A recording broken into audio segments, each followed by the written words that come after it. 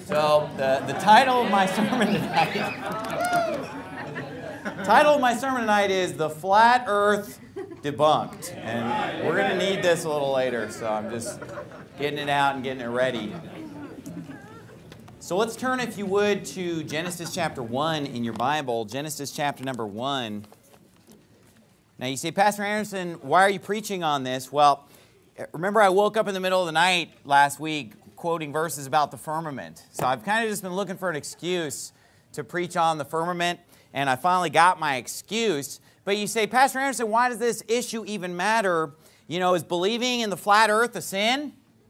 Well, you know what the Bible says? The thought of foolishness is sin.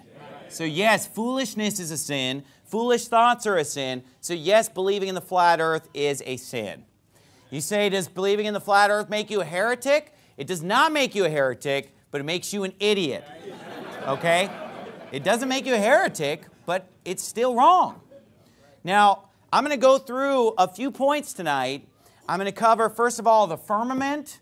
I'm going to cover hell, and I'm going to cover the ends of the earth. Those are the three main points that I'm going to cover, and then I'm going to throw in a few bonus points toward the end. But look, if you would, at Genesis chapter 1, verse 1. It says, in the beginning, God created the heaven and the earth was without form and void, and darkness was upon the face of the deep, and the Spirit of God moved upon the face of the waters. So, when God first created the heaven and the earth is without form and void. And throughout this chapter, what we see is God bringing order to this primordial chaos, if you will. Because when it's created, it doesn't have form. It's void. Void means empty. So if you could picture the Spirit of God moving upon the face of the waters, you could picture this sphere of the earth covered in water completely, okay? Because the dry land doesn't appear until later. And as we go through this creation, we see that God's dividing things and making things orderly and making order out of the chaos. Now, if you would, let's jump down to verse 6. We're all pretty familiar with day 1 of creation, where He creates the light. He separates the light from the darkness. He calls the light day, and the darkness He calls night, evening and the morning of the first day. But look at the second day, if you would, where God creates the firmament. Verse 6, and God said, let there be a firmament in the midst of the waters, and let it divide the waters from the waters. And God made the firmament and divided the waters which were under the firmament from the waters which were above the firmament, and it was so. And God called the firmament heaven, and the evening and the morning were the second day. Now here's a really important question. What is the firmament? The firmament is not a word that we use outside the Bible. When we are talking in our everyday vernacular, we don't use the word firmament. This isn't used in any other context. It is just strictly a Bible word. The only way to figure out what this word means is to see how it's used in the Bible. So what is the firmament? The first thing I want to point out is that there's nothing firm about the firmament. All right, don't let those first 4 letters fool you. And a lot of people, they try to break a word down into its parts to figure out what it means. That can often lead you astray. This is sort of like Andrew Sluter's definition of reprobate, where he said, reprobate. Re means again. Probate is when you test something. Test again. Reprobate. Right? And then how about reject? Reject. Throw again. Right? I mean, what's a project? I guess that's when I throw something forward, right? No, that's a projectile. Ject means throw. But guess what? Reject doesn't mean throw again. Reject means to throw out, get rid of. Okay. So again, when people break down words into their component parts, I'd like to know why what I use on a video game would be called a joystick. Right? Or what a fighter pilot flies a plane with, a joystick. What does that have to do with joy? You know, it doesn't make any sense. Why? Because that's not always how we find the definition of a word just by breaking it down into component parts like that. That doesn't tell us what the firmament means. If we study the Bible, we'll find that there's nothing firm about the firmament, because look at verse number 20. And God said, let the waters bring forth abundantly the moving creature that hath life, and fowl that may fly above the earth in the open firmament of heaven. Now, the Bible told us in verse number 8 that God called the firmament heaven. And then what do we see in verse 20? Birds flying in the firmament. So if this is a firm, solid object, birds wouldn't be able to fly in it, would they? What the word firmament actually means is, and in fact, if you look it up in the dictionary, the English word firmament, it says the expanse of the sky or the heavens. So we look up at the sky. I'm talking about the blue sky with the white puffy clouds in it, and we call that the heavens, right? That's the sky. And that is called the firmament, and birds fly in it. That is what the firmament is. Firmament itself, that word means an expanse or something that is stretched out or expanded, okay? Now, this definition can also be derived from some verses in the Bible. Like, for example, in Job 26:7, it says, He stretcheth out the north over the empty place, and hangeth the earth upon nothing. It says in Isaiah 40:22, It is He that sitteth upon the circle of the earth, and the inhabitants thereof are as grasshoppers, that stretcheth out the heavens as a curtain, and spreadeth them out as a tent to dwell in. So basically, we see that the firmament is that which is the open air expanse of the sky where birds fly around. That's what the firmament is here when it says that God made the firmament. Now the Bible says, let there be a firmament in the midst of the waters, and let it divide the waters from the waters. And then the Bible says that God made the firmament and divided the waters which were under the firmament from the waters which were above the firmament, and it was so. Now what does this mean? Here's what it means. Divisions are taking place. First, God divides the light from the darkness, right? Second day, He divides the waters above the firmament from the waters under the firmament. Third day, He separates the waters from the dry land. He causes the dry land to appear as the water is all gathered together in one place. So the divisions take place on the first 3 days, right? Then when we get into days 4, 5, and 6, there's actually a relationship with days 1, 2, and 3. So think about this now. We got day 1 is let there be light. What's day 4? He makes 2 great lights. He doesn't even call them the sun and the moon. He calls them 2 great lights, the greater light to rule the day, the lesser light to rule the night. So we have let there be light, and then we have 2 great lights being created, right? Okay. Well, on day 2, the firmament divides the water that is on the surface of the earth from the moisture that is in the air, because all the air is filled with moisture. Believe it or not, even in Arizona, there's a little bit of moisture in this air. And the clouds, of course, are a manifestation of that water that is in the air itself above us. So basically what you're creating on day 2 is essentially the water and the sky. You basically are making that division, that separation. Well, what are you making on day 5? Day 1, light. Day 4, lights. A great and a small and the stars, the heavenly bodies. Day 2, you're making the waters and the sky. Well, what do you make on day 5?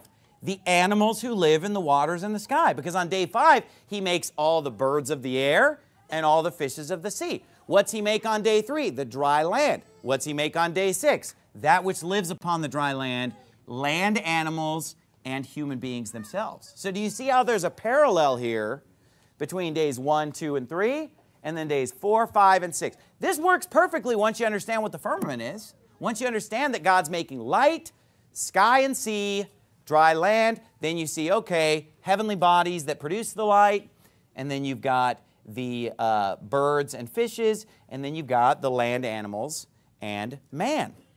Now, some people would struggle with the fact that it says that there are waters above the firmament and waters below the firmament. So I'm going to explain to you exactly why it's worded that way and what that means. Let's compare Scripture with Scripture. Let's go over to Ezekiel chapter number 1. Ezekiel chapter number 1, another mention of the firmament in the Bible.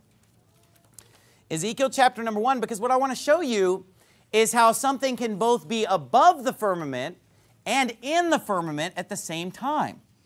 How can something be above the firmament and in the firmament at the same time? Because we know that there's moisture in the firmament, right? But the Bible talks about there being water above the firmament, in fact. So how does that work, right? We know that birds fly in the firmament. How can we make sense of all this?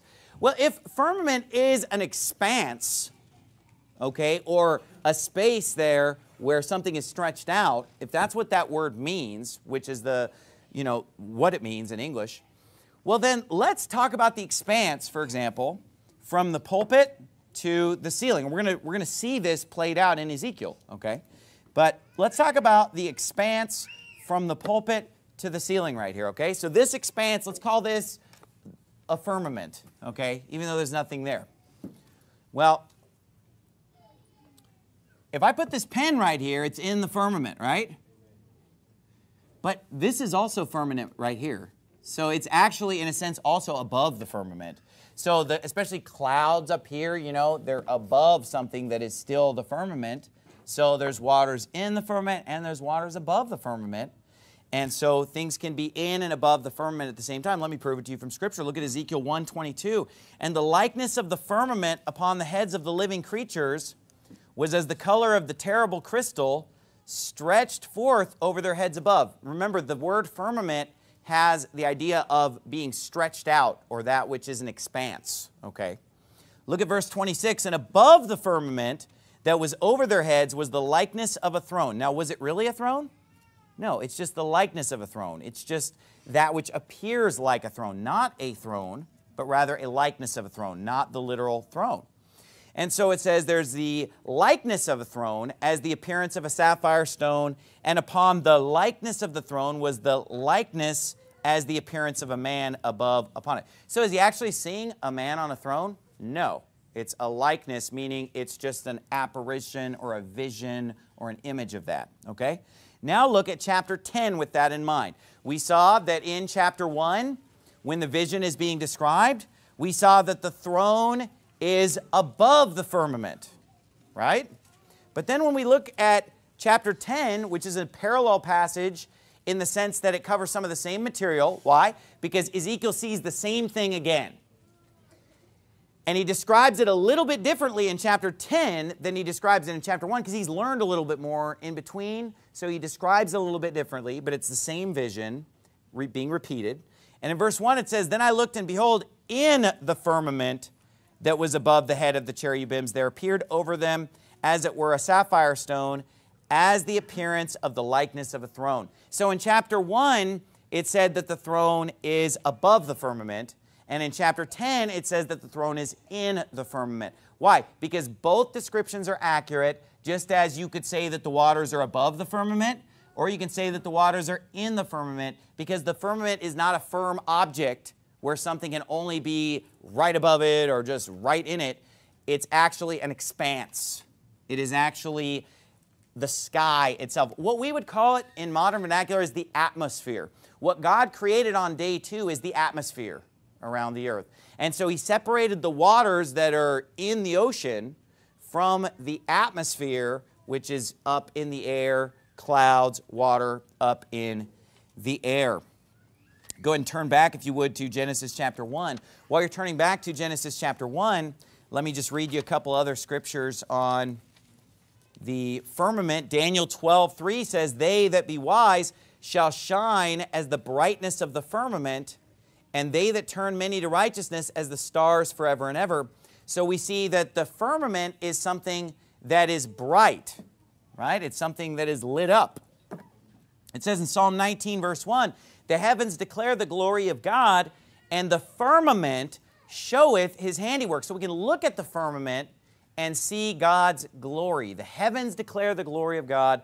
The firmament showeth his handiwork. Now, throughout the Old Testament, the poetic form that is most often used when we look at the poetic books like Job, Psalms, Proverbs, is the couplet, meaning that something is stated twice in a row in two different ways or using two different vocabulary words to say the exact same thing. So things will often be repeated like this in Bible poetry. And so instead of saying the heavens the second time, you say the firmament the second time. What did he call the firmament in Genesis chapter 1? He called it the heaven. God called the firmament heaven, right? Now, there's not just one heaven, though, because we don't just only refer to the sky as heaven. We also refer to outer space as the heavens or as heaven. Why? Because the Bible talks about the sun, moon, and stars being in the heavens. And, you know, obviously we look up and behold the heavens at night, and we're looking at sun, moon, stars. Then there's a third heaven, which is the place that God lives. And that's why the Apostle Paul in 2 Corinthians chapter 12 talked about being caught up to the third heaven. He wasn't just caught up into the sky. He wasn't caught up into outer space, but he was actually caught up into the place where God lives, into the third heaven. Now you say, Pastor Anderson, how do we really know that outer space even exists? Because the Bible tells us that the earth is in an empty place. Now, another word for an empty place is space, right? The Bible says he stretcheth out the north over the empty place and hangeth the earth upon nothing. So these flat earthers that try to teach, oh, the Bible teaches that the earth is literally this flat earth sitting on pillars with a dome over it called the firmament. You know, look, firmament. And then they just make a doctrine that it's a giant dome that we're living in like a snow globe, okay? And that, you know, it's resting on pillars. That's not what the Bible says. The Bible says that the earth is hanging on nothing. Now, isn't that what science tells us to be true in 2018? That the earth is in outer space and it's not hanging on anything. It's hanging on nothing, and it is in a great empty place. That is what is known in modern vernacular as outer space, right? Now look down, if you would, at verse 14. And God said, let there be lights in the firmament of the heaven to divide the day from the night, and let them be for signs and for seasons and for days and years. And let them be for lights in the firmament of the heaven to give light upon the earth. And it was so. And God made two great lights, the greater light to rule the day, and the lesser light to rule the night. He made the stars also. And God set them in the firmament of the heaven, because we're talking about the second heaven, or outer space, to give light upon the earth, and to rule over the day and over the night, and to divide the light from the darkness. And God saw that it was good, and the evening and the morning were the fourth day. Now, scientists will scoff at the Bible. Atheists will scoff at the Bible and say, well, if God created light on day one, why were the sun and moon not created until day 4? I'll tell you why. Because God is de-emphasizing the sun and emphasizing himself. You see, throughout history, some people have worshiped the sun as a god. The Greeks had their false god, Helios, which is just the Greek word for sun, but they named their god that, Helios, or the Egyptian sun god Ra, or whatever. That's just the word for the sun. That's just sun in their language. You know, and some people have even theorized that the place in the Bible known as Beth Shemesh, because it literally means house of the sun, that maybe those people there could have been worshiping the sun. Because we definitely see people in the Bible worshiping the sun, bowing down, worshiping the host of heaven, the sun, the moon, the stars. This is why the planets have the names of false gods. Planets like Mercury, Venus, Mars, Jupiter, Neptune. Why? Because the ancient peoples of the world would worship the whole host of heaven. So you know what God's showing us? That the sun is not ultimately the source of light. You know, God created light. God is light, and in him is no darkness at all. He created light. He doesn't need the sun. That's why in the new heaven and the new earth, the new Jerusalem is going to emit so much light. He says they have no need of the sun. I believe the sun is still there, but you don't need it when you're in New Jerusalem because the Lamb is the light thereof. So we don't have to have the sun to have light. There was already the evening and the morning, first day, second day, third day, without the sun. And in fact, God is de-emphasizing the sun so much that he doesn't even use the word sun here. Right? This isn't a chapter about the sun and moon. Why? Because people try to worship the sun and moon. So he just says, it's a great light, okay? It's a great light. It's a lesser light. He's de-emphasizing those bodies, and he's emphasizing himself. Okay, that's why he doesn't use the word sun and moon here, and that's why, he created them on day 4 to make that point.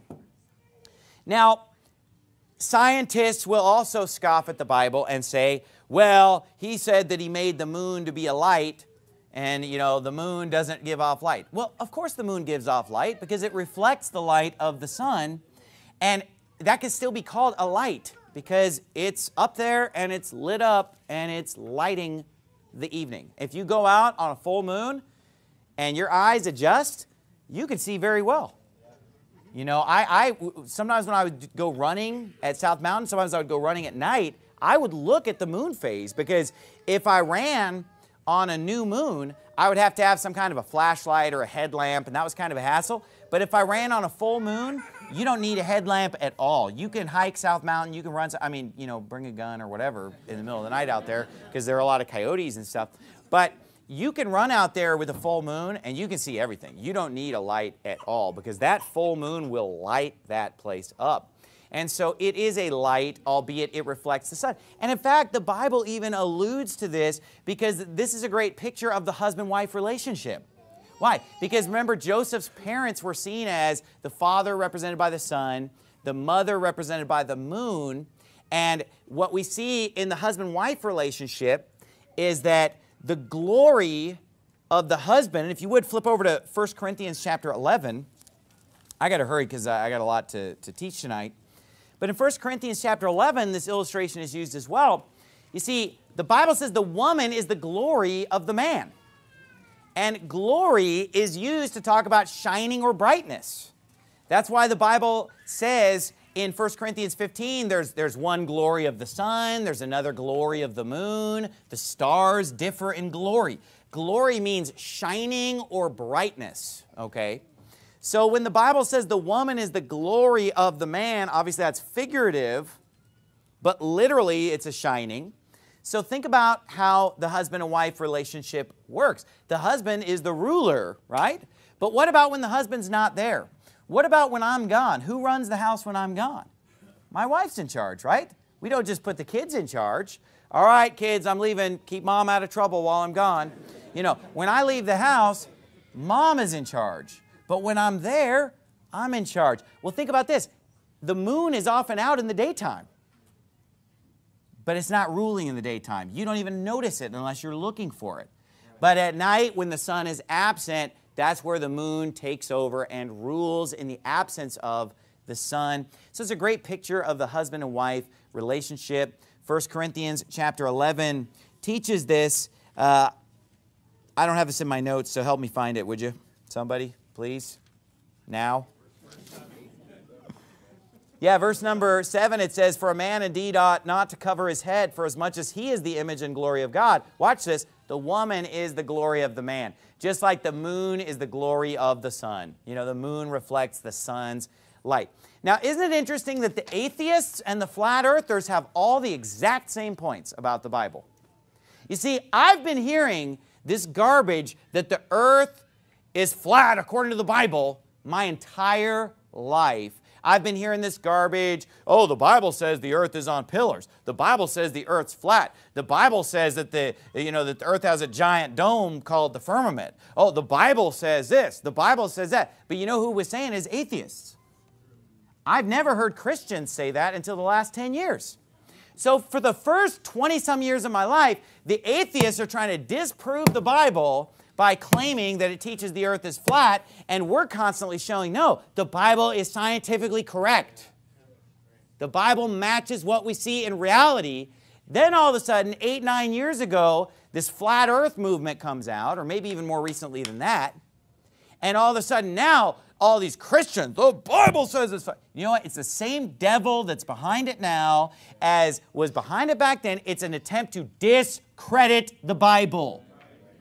It's to keep intelligent people from believing the Bible, because any intelligent person knows that the earth is not flat. So the goal is to fill the church with idiots, and that intelligent people will stay away. Intelligent people need not apply. That's the agenda. That was the agenda when the atheists are doing it. That's the agenda now with the so-called Christians doing it. And look, I'm not saying that everybody who believes in this isn't saved. I know that there are some good people who get duped into this stuff. God bless them. They just need to get some smarts. But the architects behind this, the people who are really pushing this, and the ones who have engineered this flat earth phenomenon are satanic. They're of the devil. They might even work for the government. It could be some kind of a giant psyop just to discredit the truth movement, to discredit the internet itself, so that they could say, oh, we got to take care of fake news and make sure people can get accurate information they can trust so that we don't have a bunch of flat earthers out there.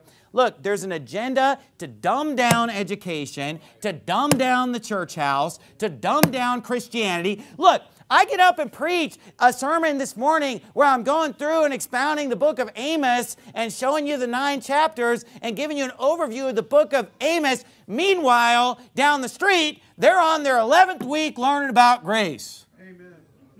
It's a dumbing down, friend. You could go to church your whole life and never hear a sermon out of the book of Amos. You could go to church your whole life and you won't even touch 90% of the Bible in most churches. It's dumbed down. Oh, Jeremiah's too hard. Ezekiel's too hard. Hosea's too hard. And they'll just keep preaching the milk of the word only to dumb you down. This is the church that gets you some intellect. That's what teaching means, right? If I teach you, that means you're smarter when you're done. Right? If I learn something, I'm growing in knowledge, I'm growing in understanding, I'm growing in wisdom. That's our goal here at Faithful Word Baptist Church, is to help you get smarter, to learn more, to grow in knowledge. School is dumbing you down. TV is dumbing you down. Radio is dumbing you down. And most churches will dumb you down. Everything's practical. Relevant teaching. You know what relevant means? It's not going to be deep. It's not going to be theology. It's not going to be doctrine. It's all just going to be something to kind of get you through the week. That's the buzzword, practical, relevant Bible messages. Now, we need to get some meat on the bone, amen? Amen. We need to learn. We need to grow in knowledge. So, the atheists, the flat earthers, they make all these wild-eyed claims about what the Bible teaches. No, the Bible's pretty accurate when it says He hangs the earth on nothing. The Bible's accurate. And you know what? Don't tell me that the firmament is a solid dome. The Bible says that the firmament is a place where birds fly in it. Okay? It's a place where the sun and moon and stars are in it. It's not a hard object. It is actually the sky itself, the atmosphere and outer space, etc., as I explained. Number 2, let's get into the subject of hell. Go to Matthew chapter number 12, and then we're going to go to Jonah chapter number 2. So we talked a little bit about the firmament and understood what biblically the firmament is and how the flat earthers and the atheists have got this all wrong about what the Bible actually says about the firmament. There's nothing firm about the firmament. Okay, that's the main thing to take away from point 1. You say, well, why is it called the firmament then? Look, things get misnamed all the time, but then that just becomes what that word means. That just becomes the name of it. And it's not a problem with the English word firmament. The English word firmament is just fine. Okay? The Hebrew word that firmament is translated from is just fine. The Hebrew word's just fine. The English word is just fine. Okay? In between, there was a Latin Bible put out by the Dark Ages Catholic Church. Okay, they're the ones who got screwed up on what the firmament meant, and they're into firmness there. But that's not what the English word means, and that's not what the Hebrew word means, because how do we derive the meaning of the English word firmament? It's only in the Bible. And if we look at it in the Bible, do we have any trouble figuring out what it is? No. And it shouldn't bother us that it's not firm, because it's just a word, firmament. Not firm stuff, firm thing, firm object, just firmament. So that word has become the English word for that phenomenon that God created on the second day. And see, here's the thing about that. You know, a lot of the words in our English language might have strange or weird origins, but that doesn't mean that they're a bad word. For example, the word hell. I think the word hell is a great word. The reason that hell is a great word is because everybody understands it, it's clear, and it expresses itself well. But if we were to trace the origin of the word hell, what we would find is that it comes from Scandinavian paganism. You know, and it's the place that's like an underworld in their mythology. Now look, is that what we mean when we say hell today? No. Just like we don't mean when we say firmament what some Latin Catholic from 1,000-some years ago meant. You know, that English word has come into our language and we're stuck with it, and we have a lot of other weird English words, and you know, that's just what they are. It's just what they mean now. So don't let that word bother you. But let's talk a little bit about hell. Matthew 12:40 says this, "For as Jonas was 3 days and 3 nights in the whale's belly, so shall the Son of Man be 3 days and 3 nights in the heart of the earth." Now, the heart of something is that which is at its core or center. In fact, our English word core comes from the French word cœur. I don't know, can you pronounce it right? Cœur. All right? Cœur. So that's where we get our English word core, right? The heart, that which is at the center. Think of an artichoke heart, right? Well, the Bible says that Jesus was 3 days and 3 nights in the heart of the earth. So I guess according to a flat earther with their flat earth map, I guess Jesus went to the North Pole with Santa and the elves for 3 days at the heart of the earth and then rose again. No, actually, Jesus Christ descended into the lower parts of the earth. Okay, and that is what is known as at the core of the earth, because earth is a sphere, and so at the heart of that sphere is hell. And again, science matches, because we've got what? The mantle and the core, and it's hot down there. It's thousands of degrees Fahrenheit. It's the core, it's fire, it's brimstone, it's a lake of molten fiery lava down there. That's what the Bible says. That would be down there, is hell. Now, there are no active volcanoes in the ancient Middle East that we know of. So how'd they know that all that lava and fire was down there? I'll tell you how, because the Bible's written by God, and God knows what He created, and He knows what is inside of the earth, and He knows what's in the heaven, because He's the one who created it all. And the Bible is inspired by God, right? It's written by God. It's God's Word. So Jesus Christ was in the heart of the earth. And no, 6 feet under isn't the heart of the earth, especially since Jesus was put in a sepulcher or tomb even above the earth, right? Because, you know, there was the stone rolled away and He was entombed there. No, but His soul descended into the lower parts of the earth. His soul descended into hell for 3 days and 3 nights. Acts 2:31, this spake He of the resurrection of Christ, that His soul was not left in hell, neither did His flesh see corruption. He said, as Jonah was 3 days and 3 nights in the whale's belly, so shall the Son of Man be 3 days and 3 nights in the heart of the earth. Are you in Jonah 2? Jonah chapter 2, verse 1. Then Jonah prayed unto the Lord his God out of the fish's belly, and said, I cried by reason of mine affliction unto the Lord, and He heard me. Out of the belly of hell cried I, and thou heardest my voice. Obviously, Jonah didn't go to hell. But Jesus is referring back to Jonah in Matthew 12:40, and Jonah is referring forward to Jesus in Matthew 12. Isn't that a wonderful cycle there, where they're each pointing to each other, and Jonah is prophesying of Jesus Christ. That's why he says in verse 6, I went down to the bottoms of the mountains. Where did he go? Bottoms of the mountains.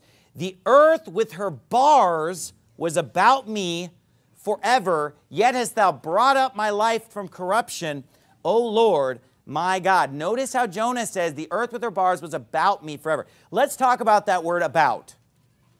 Okay, about is used in the Bible 632 times. And out of those 632 times, 306 of them, so almost half of them, guess what the next word right next to it is? Round. 306 times the Bible says roundabout. You know, there were angels round about the throne or whatever, round about the city. Almost half the times the word about is used, it has round next to it, because about is our modern word around. That's why he says, have your loins girt about with truth, right? That's why he said they put a gold chain about his neck. How would we say that in modern vernacular? A gold chain around his neck. Okay, that's why he says, your adversary, the devil, as a roaring lion, walketh about. seeking whom he may devour. How would we say that in modern times? He walks around seeking whom he may devour. The word about means around. In many cases, most of the time in the Bible, that's what it means. Sometimes it means about, like I'm talking about something, or, you know, whatever the case, other uses of about. But it usually means around, as we saw there. So the Bible says the earth with her bars was about me forever. So when Jesus Christ descended into the lower parts of the earth, when he was for 3 days and 3 nights in the heart of the earth, he was at the bottoms of the mountains, and the earth with her bars was around him. Hello, is anybody home? The Bible does not teach a flat earth. That is garbage. The Bible teaches that when you're in hell, when you're in the heart of the earth is around you. You are surrounded by earth. The earth with her bars. And that's what the pillars of the earth are. It is bars or pillars of metal or whatever that are inside the earth, just deposits of whatever minerals or ore or whatever exactly is down there. Of course, we haven't mapped fully the mantle and the core. We've never even penetrated the crust. And in the crust, there are various structures of, you know, whatever material that's down there. You know, I'm not going to go into some big lecture on geology.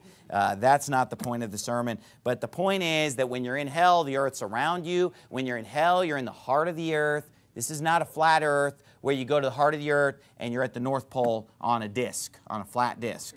Not happening in the Bible. He descended into the lower parts of the earth, it says in Ephesians chapter 4, verse 9. That was point 2. Point number 1, we covered the firmament. Point number 2, we covered hell. Point number 3, let's talk about the ends of the earth. The flat earther will tell you that this proves a flat earth because there's the ends of the earth. So you get to the edge. Isn't that what they would say? You know, the end. It ends. There's the edge. You fall off the edge type of thing. Okay? Now, what they don't understand is that the word earth can refer to one of two things. In fact, it can refer to more than that, because in chapter 1, verse 1 of Genesis, what is the earth referring to? In the beginning, God created the heaven and the earth. He's referring to the entire planet, earth, right? The whole thing. The earth's without form and void. But then on the third day, he causes the dry land to appear, and he called the dry land earth. So sometimes the Bible is talking about the entire planet. Sometimes it's just talking about the dry land, and it calls that earth, right? Sometimes it's talking about the people. Like when it said, oh, earth, earth, earth, hear the word of the Lord. That's talking about the people who live in the world, right? So that word earth can mean those different things. So put on your thinking cap and tell me what the ends of the earth means. Are we talking about the planet? Or are we talking about the dry land? Or are we talking about the people? Psalm 65:5, you don't have to turn there. By terrible things in righteousness wilt thou answer us, O God of our salvation, who art the confidence of all the ends of the earth, and of them that are afar off upon the sea. I mean, look, he says, you're the confidence of all the ends of the earth, and of them that are afar off upon the sea. So what's beyond the earth? When you get to the end of the earth, then there's the sea. Everybody understand? So he said, hey, you're the confidence of all the people up to the end of the earth, right? When the dry land stops, and then you're even the confidence of people that are upon the sea. Pretty easy to understand. Now, if we were to take a flat earth interpretation of this verse, they believe that the earth is a giant disk, and that around the edges of the giant disk is an ice wall known as Antarctica. Because what they basically do in order to get a flat earth, I mean, how do you make this thing flat? Basically what they do is they take the bottom of it, picture it like if it were an orange that you could peel, right? And if you took it and peeled it out to flatten it out like this, right? So the North Pole would be at the center, but you'd take the bottom and peel it out. So what you'd have is everything on the bottom of the globe would become the edge of the flat earth map. Who's seen the flat earth map and knows what? Hey, don't we have a flat earth map? I'm pretty sure we do in your office right there. Some bozo that later got thrown out of Verity Baptist Church, he's like, hey, I got a gift for you, Pastor Anderson. And he gave me a flat earth map So just look at giant scrolls, like giant white scrolls, and see if one of them is a flat earth map in that office, because that would be helpful, amen, if we could bring it out. Bring it out, all right? I don't know if we have it or not. Hopefully we can. But anyway, so if we peeled it out, then that would put Antarctica all the way around the edge as like an ice wall, okay? Everybody understand what I mean? So that means like the tip of South America would be at an extreme edge here. Now, obviously, if we were to peel this thing, we could not make a flat disk out of this. It just can't work.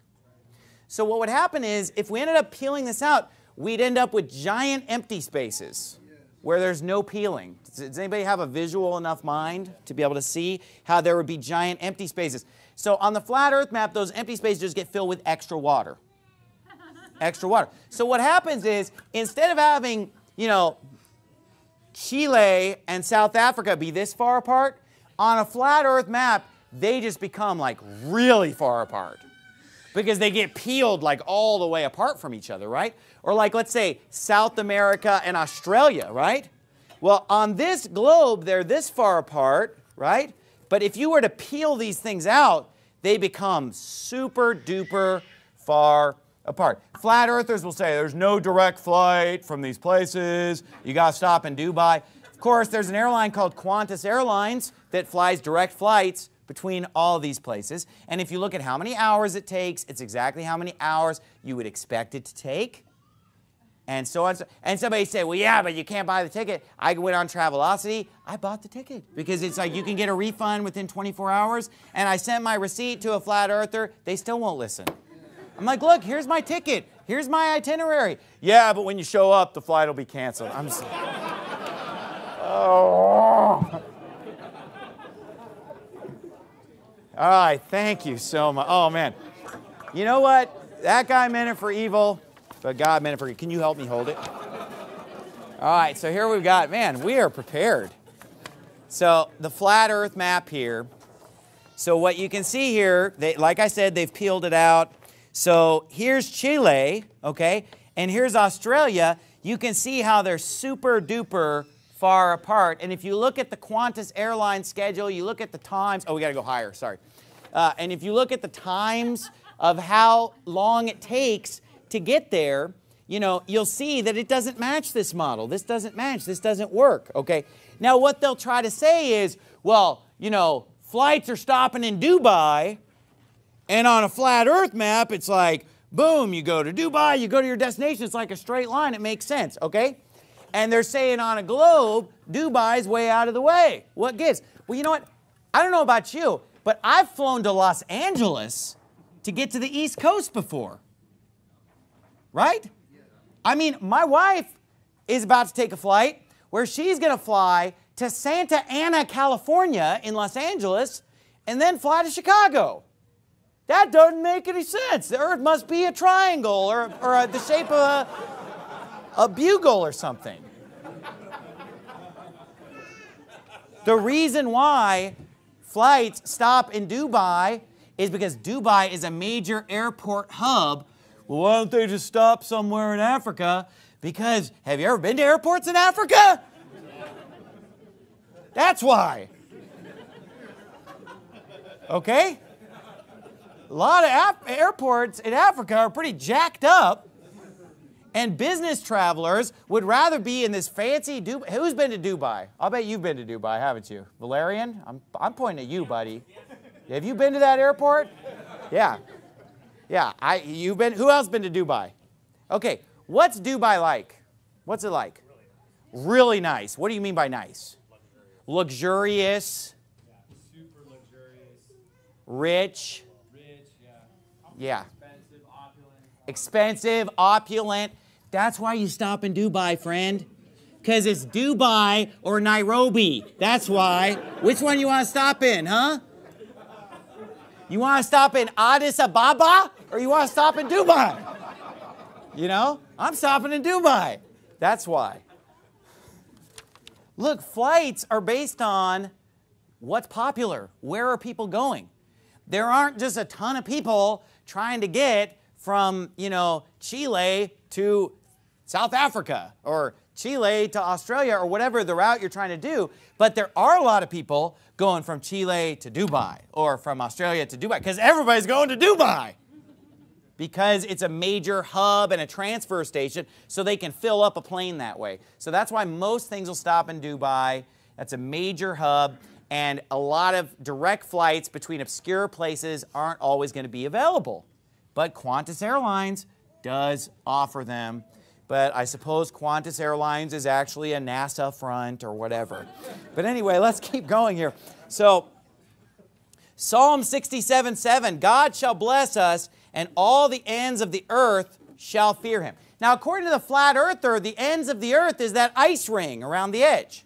So is that ice ring afraid of the Lord?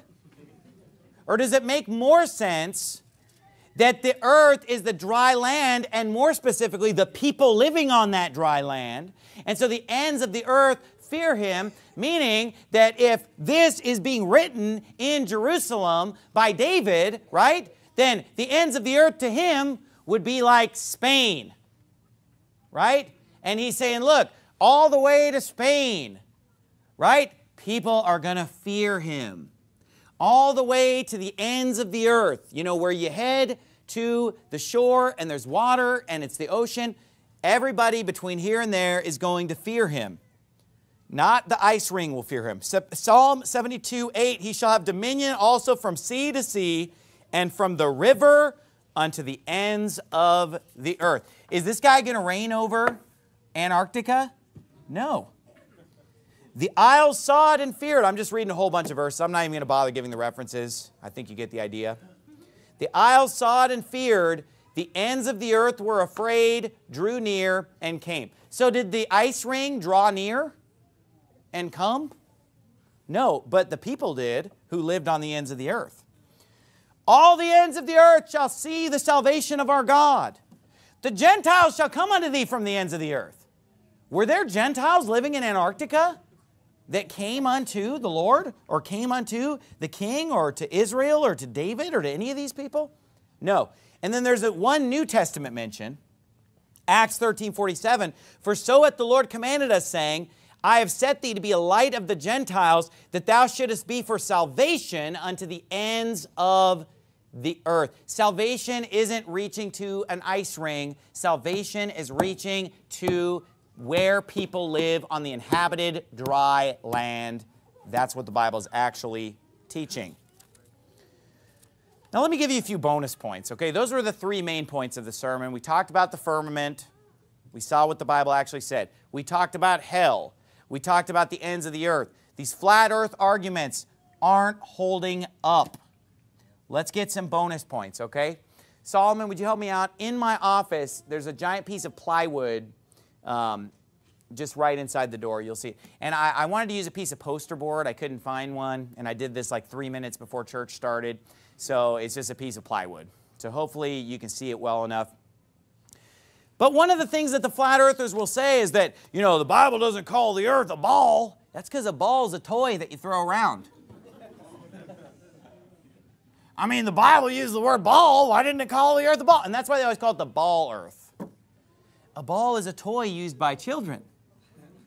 And in fact, when you look up the one time that the Bible used the word ball, it's talking about throwing a ball around. I think it's Isaiah chapter 22 or something like that, where a ball is tossed. Okay. The word that we would use in our modern vernacular is the word sphere. Sphere. And the word that the Bible uses is the word circle. It is he that sitteth upon the circle of the earth, and the inhabitants thereof are like grasshoppers. Now, what the flat earthers will tell you is that a circle's not a sphere. They think that their flat earth is a circle. I've got news for you. A circle in that most literal sense is a two-dimensional object that does not exist in the real world. There's no such thing as a circle in the real world, because that would actually be called a cylinder or a disc, right? Because even if it's 1 inch thick, it's no longer a circle. If it's 1 millimeter thick, if it's round and 1 millimeter thick, not a circle, that is called a disc or a cylinder, depending on how the edges are shaped. Disc or cylinder. There is no three-dimensional object known as a circle in that literal sense that occurs in the real world. It just doesn't exist, friend. So what is the definition of a circle? The definition of a circle, everybody pay attention, is where you pick a point. You pick a point, okay? And then you make a whole bunch of points that are the exact distance from that point. That's a circle, right? So we pick a point in space, and then we go 3 inches away, we put a dot. 3 inches in another direction, put a dot. 3 inches in another direction, put a dot. 3 inches, if we did that in all directions, every single direction, you know what we would end up with? A circle. We have a center point, and then we would have everything is exactly 3 inches away. That's a circle. And you could use a compass to do that, and if you look at the compass, it's, you know, where the end of your pencil is and where the needle is, that's 3 inches, for example. And then you plant that, and then you can make every single point that's 3 inches away, and that's how you produce a circle. So if we were to make a three-dimensional circle, a three-dimensional circle would be that which every point is the exact distance from that center point. So a three-dimensional circle is called a sphere. Because, you know, if we took the exact center of the earth, you could go roughly the same distance in all directions and draw that out, and what do you end up with? A sphere. A sphere is a three-dimensional circle because a circle, in the most literal sense, is only a two-dimensional object, and we live in a three-dimensional world. There are no two-dimensional objects in our world. There is, even this piece of paper is three-dimensional, even though it looks really thin. There's some depth there. There's some mass there, right? There's some distance there. This is not a rectangle. This is a rectangular solid, right? Does everybody understand? I told you this church makes you smarter. So that argument doesn't hold up, okay? But let's talk about day and night on a flat earth. These are just some bonus points. They say, well, the Bible says the sun rises and sets. Therefore, flat earth. Okay, well, and they're like, well, that means the sun's moving. Obviously, it's just talking from the perspective of where we're standing that the sun's moving. But if we believe the basic traditional scientific view of the way the universe is laid out, that everything shows us is the truth, if we observe and look around and chart the movements of the stars and whatever else, we know that the sun is moving, friend.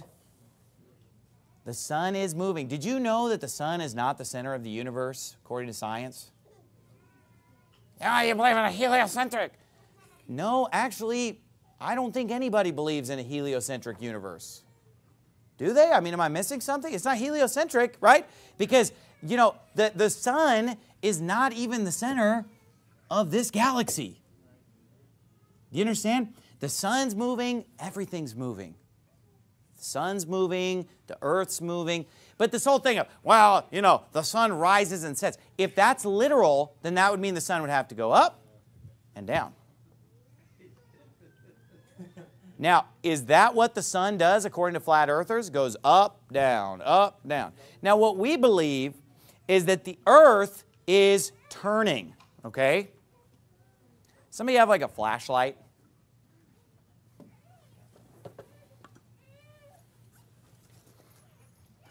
Perfect, thank you. Okay, so here's what we believe, okay, is that, and again, I am not into science. I just want you to know I'm not like a big science guy. Science is not my forte. I'm not against science. You know, I only play a scientist on TV. You know, I'm not against science. And if you like science, if you're interested in science, if science is your thing, you know, great.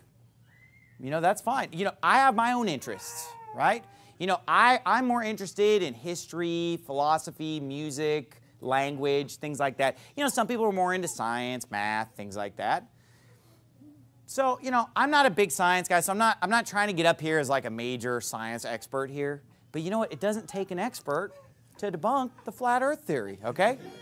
So, you know, basically, you know, let's say this is the sun, right? So as you can see here, you know, I can roughly shine my light here on like half of this, right? And the sun's a lot more powerful than this flashlight. So it really lights up about like half of this right here, right? Because there's stuff on the other side here that the sun can't get to. Does everybody understand? Yeah. So the way this works right here is that I'm lighting this thing up. Can I get somebody to turn this thing? Can you turn this thing for me? Like just kind of rotate. So right now, Africa, Europe, Middle East is all lit up, right? But then as time goes on, you know, can you turn it slower though? Like take like 24 hours to turn. No, I'm just kidding. Yeah, so, okay, it's daytime in China. The stock market just opened in Beijing. Okay, but we're sound asleep in America. All right, Morocco, daytime. Oh, sun's coming up on the East Coast. Yeah, oh, it's daytime, high noon, right? Oh, Australia is still in the dark, right? Oh, it's morning in Australia. All right, good eye, mate, you know? So we're going around, right? So this is how the world works, right? The sun is shining, and this thing is spinning, turning, right? Every 24 hours, it makes a full rotation. So the day is approximately like 12 hours, right? Because like half the time, it's in the sun. And then the night is about 12 hours. Now, depending on where you are, it's a different amount of time because of the tilt there. And depending on what season it is, sometimes the days are longer, shorter. But isn't it roughly like 50-50, friend? Didn't Jesus Christ say, are there not 12 hours in a day, right? So that's roughly what it comes out to. Now let me explain to you how this works in a flat earth system. And there are beaucoup videos online about the flat earth. Sadly, there's way too many videos about it. But anyway, I have a circle drawn on this. You're just going to have to trust me that it's there, okay? Here's what they believe, okay? They've got this light right here, and this is what they think is happening. Okay? So let me try to do this so that you can see it. Somebody want to help me out? Okay. Charlie, you want to help me? Okay. So like, here's what's going on, okay? So they believe it's going like this. And there are just hundreds and hundreds of videos. Who's seen a video like this? Showing. Now, this isn't literally rising and setting. It's going in a circle. Okay. But so they have it basically just going like this, going in a circle, going in a circle. So then they're like, see, it's light on this side of the earth and it's dark on the other side of the earth. Okay, here's the problem with that. Okay? See how big the circle of light I'm making? Okay, now I'm going to take away the light. And just, there's the circle of light. Everybody see the circle? Okay. Here's the thing. The circle that they show is, the circle of light is always this big. You know why? Because if it were any bigger, what would happen? If it got bigger, you'd start lighting up the other side of the earth, and they don't want to light up that side because it's supposed to be dark over there and light over here. So they have to make, they can't make the circle this big, right? They have to make the circle like this big. Everybody got it? Okay. So what you end up with is nighttime 3/4 of the time. Oops. And daytime 1/4 of the time. Think about how stupid that is. Is this reality? Just dark, dark, dark, dark, dark, dark, dark, dark, dark, dark, light, light, dark, dark, dark, dark, dark, dark, dark, dark, dark, light, light, light, dark, dark, dark, dark, dark, dark, dark. No, it's stupid and doesn't make any sense. But you know what? There are hundreds of thousands, yea, millions of people watching these videos. If you look at these flat earth videos, they have hundreds of thousands of views. And just the thumbs up are just thousands and thousands of thumbs up. Look, I put up a video preaching against flat earth where I just mentioned it a few minutes in a sermon, 1,000 thumbs down. 30,000 views, 1,000 thumbs down. YouTube hates the globe. So people are just eating this up with fork and spoon. But look at this. This is not a 12-hour day. Because in order to get a 12-hour day, it would all be light all the time, and that's not what we observe at all. Plus, it's not like the earth, it's not like the sun is a flashlight. You know what this flashlight has? It has this little rim around the edge, this little wall to like really narrow in the beam, right? Yeah. So that you can just kind of narrow in that beam just to that one part. Well, here's the thing. If the sun doesn't have this little shade around it, which it doesn't, it would just light up the whole thing all the time. Yep. The whole thing would just be lit up all the time. Stupid and doesn't make sense. All right, would you throw that somewhere, just anything with it. Burn it! Give that back to you. So it just doesn't add up. It just doesn't hold water. And speaking of the flat earth not holding water, how do you flood the flat earth? Now think about this. Noah's flood is this thing covered in water. Well, what's holding it on? Gravity. But flat earthers don't believe in gravity. Because if gravity, how do birds fly? If gravity's so strong, then how did Michael Jordan jump so high? If gravity's that strong. Or how did birds fly in the sky? So what we see here is that the earth could be filled with water to where the highest mountain is covered, right? That's what the Bible said, that the highest mountain was covered by the flood in Noah's day, and it even gives you the exact distance, how far above, what is it, 15 cubits or whatever amount of distance, I don't know the number off the top of my head, above the highest mountain is flooded. Okay, so how do you flood a flat earth? All the water would just keep running off the edge. I mean, unless this is a giant doughboy. Who knows what a doughboy is? Come on, I grew up with a doughboy. You know the above ground pools? It's like an above ground pool. I guess that ice wall is holding it. I guess that ice wall doesn't count as a mountain, you know. So, you know, that's how you flood a flat earth. It's just a giant wading pool type of a model of the flood. Speaking of the highest mountain, flat earthers will also bring up the fact, well, you know, when the devil showed Jesus all the kingdoms of the world, he took him up into an exceeding high mountain. And that would only work on a flat earth. Well, here's the problem with that. The tallest mountain on the earth is Mount Everest. And people go to the top of Mount Everest, they don't look at all the kingdoms of the world up there. You can't see that far. You couldn't see that far no matter how the earth were shaped. So, you know, I guess according to them, Jesus really did go to India. You know, the Hindus were right. Right? Because the Hindus claim Jesus went to India. And, you know, Mount Everest is in Nepal, which back then could have been considered India. Okay? So, you know, Jesus went and did the first climb of Everest with no oxygen, because there's no record of Lucifer or Jesus having oxygen up there. According to the flat earthers, right? And he's up on Everest looking at all the kingdoms of the world. That is retarded. That is just insane. That is dumb. Well, it wasn't Everest. It was some high mountain in the Middle East. Show me what high mountain in the Middle East you can ascend and see all the kingdoms of the world. Now, the Bible tells us that the devil showed Jesus all the kingdoms of the world in a moment of time. Okay, that's a miracle. When you can see all the kingdoms of the world in a moment of time. You say, well, why do you have to take him up in a mountain to do that? He's just being dramatic, that's why. I mean, if I'm going to tempt the Son of God and I've only got one shot at it, I'm going up into a high mountain. That's what he's thinking. You know, I'm going to do this thing right. Make it fancy. He takes him up in some high mountain. What he probably did is took him up in a high mountain where he could see a certain kingdom, and then he showed him that kingdom literally, physically, and then flashed all the other kingdoms of the world in a moment of time where Jesus somehow saw everything miraculously. Okay. That's probably what's going on with that. Look, there is zero evidence in the Bible of a flat earth. And I've provided clear evidence of the fact that it is a sphere because it's called the circle of the earth, because hell is inside of it, in the heart of it, and when you're in hell, the earth is around you, the Bible says. And the ends of the earth is clearly the dry land. The flood makes sense on a globe. We could go on and on and on. There's no evidence for this stupidity. It's something that atheists will hit you with. But now Christians are doing it. So why are Christians, so-called, pulling this out? Well, I said it's to discredit the Bible. If you can't beat them, join them. That's why. If you can't beat them, join them. Listen, we should know about this. We've been dealing with a bunch of infiltrators lately.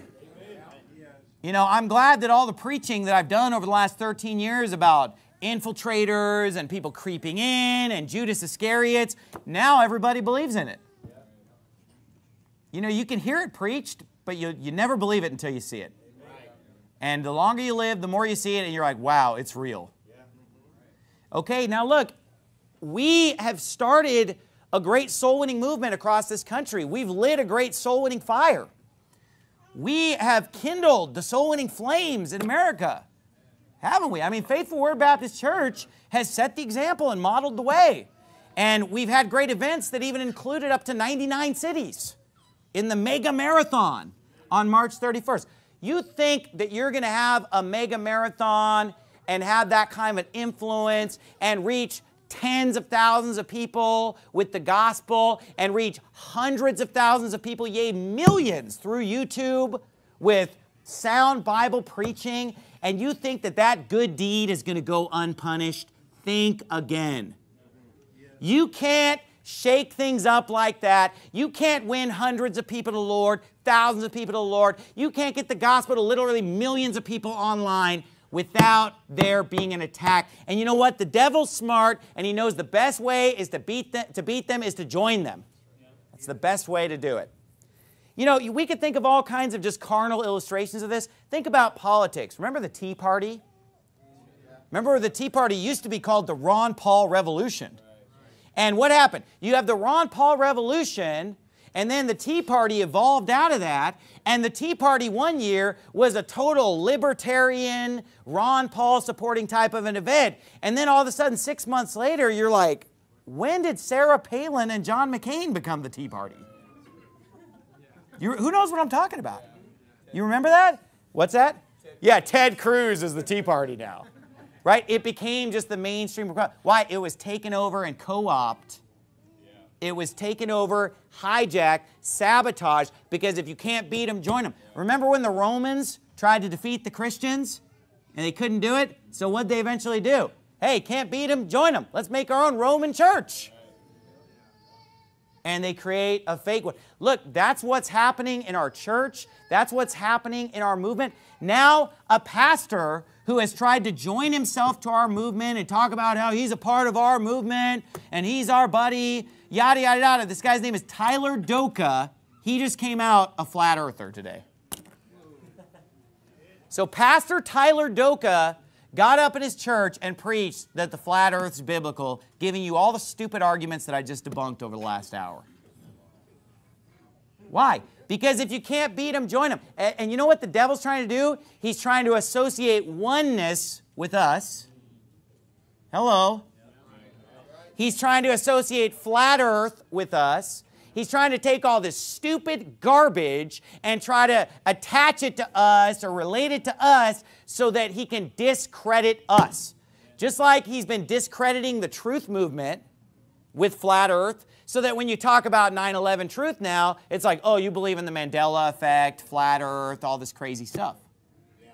Legitimate conspiracy theories now are laughed at because you're lumped in with the flat earth and the Mandela effect and all this other dumb stuff. You know, you dasn't ask who was the second gunman on the grassy knoll anymore. And so, you know, now the devil is trying to associate flat earth and oneness Pentecostal doctrine with our church. That's what's happening, friend, and it's of the devil. You say, are you going to have fellowship with this guy? Well, first of all, you know, I've always been friendly to this guy. I've communicated with him a couple times. I was nice and friendly to him. But you know what? I've never recommended his church, and I've never been able to support him because he's not qualified to pastor because he only has one kid. He doesn't meet the biblical qualifications. You know, the Bible says you're supposed to be married and have children, faithful children. You know, you're supposed to be ruling your house, wife and kids. Not just rule your wife only, but ruling wife and kids. This guy wasn't qualified to pastor, and I said, hey, you know, I can't recommend you.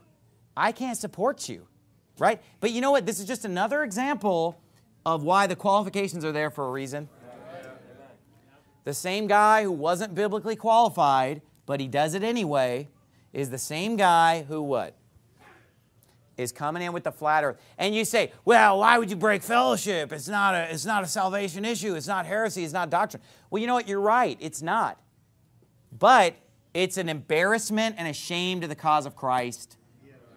It's foolishness and stupid. And I can be friends with whoever I want. And I will not be friends with a pastor who's supposed to be a shepherd, a leader. He's supposed to be giving knowledge. He's supposed to be apt to teach, and he needs to learn again the first principles of Genesis chapter 1. He can't even comprehend Genesis 1. He can't even comprehend the earth, and he's going to get up and teach us the Bible. I think not.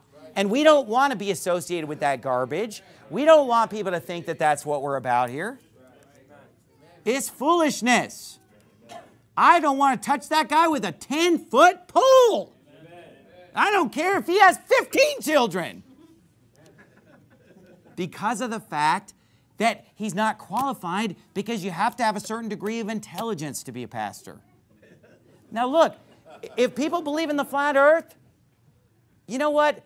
Comfort the feeble-minded, okay? I'm not saying like, you know, that they're horrible people. The people who came up with it are horrible people.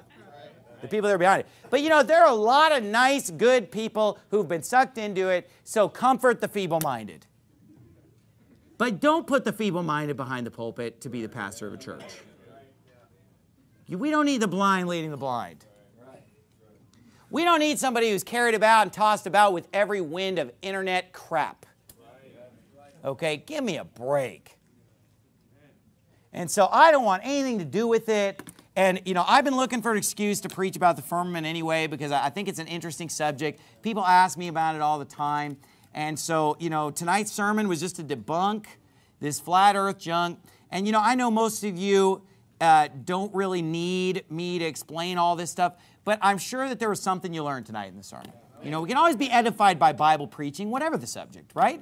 You know, we can sharpen up our thoughts on the firmament, learn a little bit of scripture and doctrine.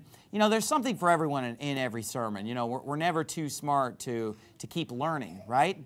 But if we're smart, we want to learn, we want to grow in knowledge, and the Bible's got the answers, friend. And this flat earth thing, people will say, yeah, but, you know, if we could just get people to believe in the flat earth, then they'll realize there's a God and they'll believe in God. Hello? Before the Big Bang and evolution came out, there were still people who didn't believe in God. And guess what? Believing in God doesn't get you to heaven. Oh, if we could just get people to believe in God, then they'll be saved. Really? Because there's 1.6 billion Muslims who believe in God, and they're not saved. There's 1.1 billion Hindus that believe in God, and they're not saved. Atheists are not the only unsaved people. There are a billion Catholics that aren't saved. If we could just get them to believe in God, they already do. And they're going straight to hell. And in fact, in the end times, when the Antichrist comes, is he an atheist Antichrist? Is the Antichrist going to show up and say, you know, I am here to give you the message of the Big Bang. I am the God. I mean, look, hey, he's going to say, hey, you've heard of Abraham, Isaac, and Jacob? I'm the God of Captain Kirk. I'm the God of Spock. I'm the God of Captain Sulu. You know, I am here to tell you the truth of the cosmosity. No, what he's actually going to do is he's going to teach them the God of forces. He's going to declare himself to be God. That's not atheism. You see, the devil has used atheism over the last 100 and some years just to tear down the Bible, tear down morals, tear down society. Once he gets people off the God of the Bible, you know what he's going to do? He's going to get them back to believing in God again. The wrong God. The God of this world. The devil. That's what's going on. So it's so ridiculous. And you know, these flat earthers, it's their whole religion. They're obsessed with it. We've had flat earthers in our church that just is all they talk about. All they talk about. I mean, I had this guy, I finally just got in his face and yelled at him because I'm just like, I don't care about the flat earth. I'm sick of you talking to me. What do you not understand when I said I have no interest? I'm not interested. At first I'm like, hey man, I'm not really interested in that. No thanks, no thanks, no thanks. Leave me alone! Hey, months later, I'm swimming laps at LA Fitness. I see the guy in the locker room. He walks up to me, hey, Pastor Anderson, brings up the flat earth. First sentence. First sentence contains the word firmament. I kid you not. And you know what? They get obsessed with it. And you know what I heard? I heard is that this idiot that Steadfast Baptist Church Jacksonville just threw out, and he ended up going over to the trash can with Tyler Baker, flat earther. Flat earther, and now he's into oneness.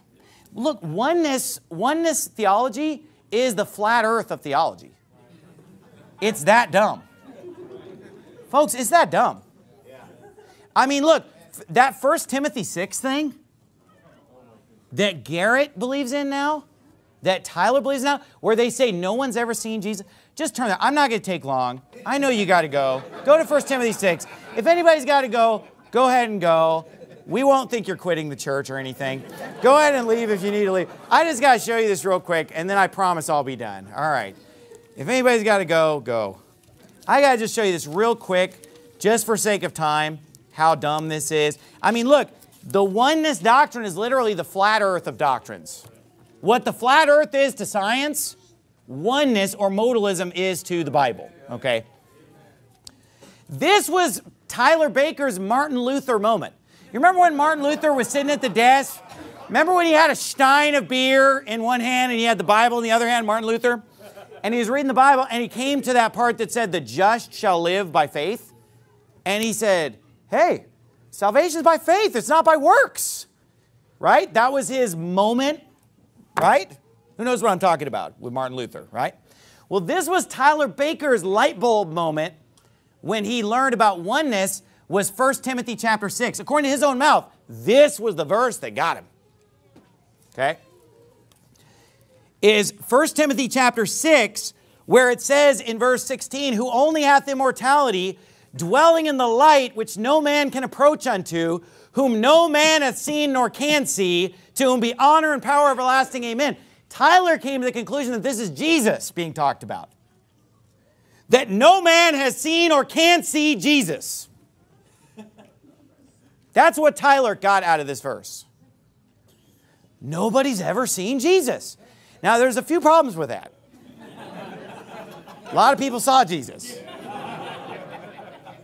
After he rose from the dead, he was seen of over 500 brethren at once. When he returns, every eye shall see him. Well, but they didn't really see him in his glorified form. Well, what about the Mount of Transfiguration? You know, what about the Apostle John? I mean, you constantly see Jesus in the Old Testament, New Testament. He's constantly being seen. What kind of a dunce comes out with a doctrine? And then Garrett said it was the kill shot. It just killed the Trinity. Once you realize that nobody's ever seen Jesus, oh man, it's just game over for the Trinity. Insert coin to continue. You know? Well, I got a whole roll of quarters, buddy. In fact, I got 48 quarters. It's called the Trinity Moments. But I haven't had to use any of those quarters yet because I never got killed by such a stupid kill shot as nobody's ever seen Jesus. Kind of a retard would even get up and say, hey, hello, is anybody home? What kind of a retard, what kind of a moron said, nobody's ever seen Jesus? Nobody's ever seen Jesus. It's like, you know what? You're an idiot. It's stupid. And then it's just like, well, they saw his body. Well, nobody's ever seen me. Because you haven't seen my guts. Well, nobody saw his spirit. So stupid. What about all the scripture? What about the scripture that says, no man has seen God at any time. The only begotten Son, which is in the bosom of the Father, he hath declared him. Now they'll say, well, you're just adding the Father there. Let me say it one more time. No man has seen God at any time. The only begotten Son, which is in the bosom of the Father, he hath declared him. Did I add God the Father to that verse, or was he already there? No man hath seen God at any time. The only begotten Son, which is in the bosom of the Father, he hath declared him. The Son declared the Father because nobody has ever seen God the Father. So the Son of God had to come to this earth in order to declare Him. I mean, I felt you got to slow down sometimes. Well, you just added God the Father. Here's what's so funny. Verse 16 is the continuation of a sentence that starts in verse 13. Look at the end of verse 13. What's the punctuation at the end of verse 13? What's the punctuation at the end of verse 14? What's the punctuation at the end of verse 15? Okay, that's one sentence. The period's at the end of verse 16. So here's what it says. It says, I give thee charge in the sight of God who quickeneth all things, and before Christ Jesus, who before Pontius Pilate witnessed a good confession. So we have two different subjects brought up. Sight of God, I give you charge in the sight of God with quickeneth all things, and before Christ Jesus. So you have two persons brought up here. We got God and we got Jesus. So future pronouns in this sentence are going to refer back to one of those antecedents. If you're brain dead, you might put God the Father, you might put the Son of God as the one who nobody's ever seen, but anyone with a brain in their head would put the Father as the one who nobody's seen. Since you got both God and you got Jesus, and often when the Bible says God, who are we talking about? God the Father. But it gets better, folks. This is what's so funny. Look at verse 14. That thou keep this commandment without spot unrebukable until the appearing of our Lord Jesus Christ. Okay, guys. All right, everybody. I got good news and bad news about the second coming of Christ. The good news is He's going to appear. The bad news is nobody can see Him. I mean, look. Where was Tyler Baker when the Jehovah's Witnesses needed him back in 1916? I mean, where was Tyler Baker in 1844 when William Miller at the Great Disappointment said, oh, Christ is going to come? He goes, so, well, you know, Christ appeared. It's just that you can't see Him.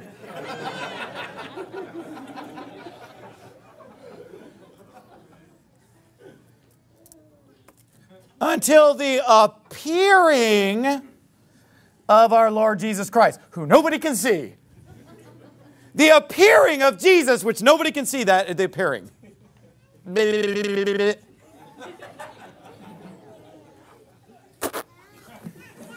Okay, and then he says, which in His times He shall show. All right, everybody, welcome to Show and Tell. I've got something to show you. Nobody can see it. I'm here to show you something. But nobody's ever seen it, and nobody can see it. But I'm here to show you. Would you pass this around, please? All right, thank you. Folks, get a brain. What's the sermon about? Get a brain. And you know what? If you're one of these flat earthers, please, for the love of all that's holy, get off those YouTube videos. Get off those websites and go to some real sources of learning. Go to the library and get a library card. It's free. I will buy you whatever book you want. Learn. And if you're oneness, you just get out because you're not saved. That's why you can't understand the Bible. Let's bow our heads and have a word of prayer. Lord, we thank You so much for Your word, Lord, and we thank You that it doesn't contradict what we see with our own eyes in the natural world, Lord. Thank You that true science always backs up the Bible, and it's only science falsely so called that would conflict with the Bible. Lord God, help us to have faith in You and Your word, and help nothing to shake that faith. And in Jesus' name we pray, amen.